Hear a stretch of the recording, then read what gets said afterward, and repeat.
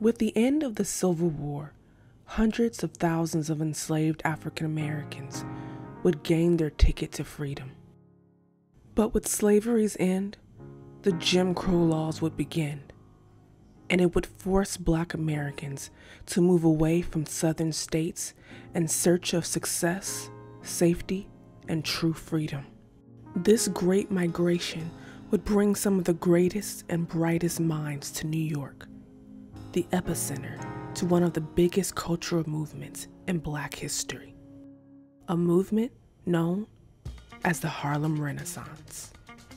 The Harlem Renaissance was a period of time between 1918 and 1937 where the intellectual and artful talents of Black artists and scholars took center stage.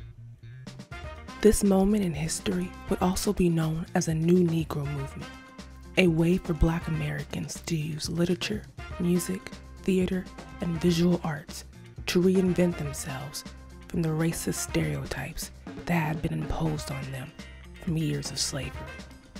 The Renaissance included authors and artists like Langston Hughes, Zora Neale Hurston, Duke Ellington, and Josephine Baker.